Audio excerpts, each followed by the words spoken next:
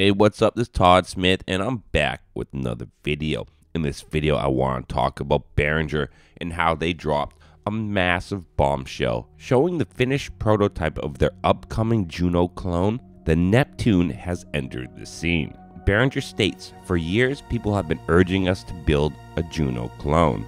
Here is our working prototype, the Neptune 80, an 8-voice polyphonic synth with the original analog matrix, chorus, and modern user interface like USB, MIDI, and LCD screen."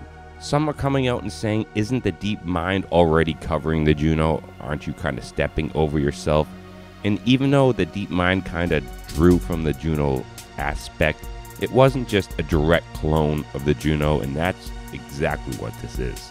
And many people wanted just a pure direct clone of the Juno from Behringer, and I imagine a lot of people are going to be happy that a working prototype is now in Behringer's hands. What do you think about the concept of the Neptune 80 from Behringer? I would love to know your opinion, and as always, stay positive, stay creative, support each other, and peace.